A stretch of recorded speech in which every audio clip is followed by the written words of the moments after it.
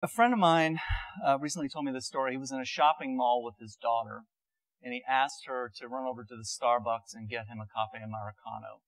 She came back with the coffee, and he noticed that she had more change than he was expecting she would have. He asked her about it, and she said, well, I saw the menu, and the cafe Americano was $2.50, but then I also noticed a cup of hot water was 35 cents, and a shot of espresso was 75 cents. So I bought you a cup of hot water and 2 shots of espresso, and I made your Americano for you. Now that's critical thinking, right? And whenever I tell this story to K-12 teachers, like, tell me how to get my students to do that. And the truth is that's very, very difficult, right? Engaging cognitively in a situation where most people would not engage cognitively. Why don't we see more of that? If that's critical thinking, that's what we want. Why don't we see more of that?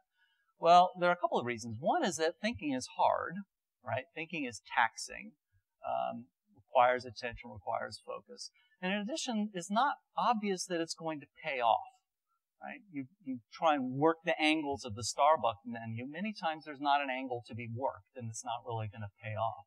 So most of the time, where there's an opportunity to engage cognitively, what we do actually is we first consult memory. We say to ourselves, have I been in a situation like this before? What did I do and how did it work out? And so what we do is we say, okay, I've been in Starbucks before, and as I recall, I gave them money and they gave me coffee, and I was pretty satisfied with that outcome, right? And so you don't take it any farther than that. So I'm making it sound like memory is really an obstacle. Memory is the villain in critical thinking, because our first resort is to go to memory, and if we don't have to think, we won't. And that's in part true. But I think this argument moves too quickly.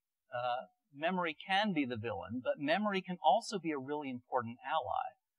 The question is whether or not you can actually touch base with, in memory, previous experience, times you have engaged cognitively and it worked out well for you. And the answer is frequently you have useful information in memory that would help you in a critical thinking situation, but you don't realize that you have that information in memory.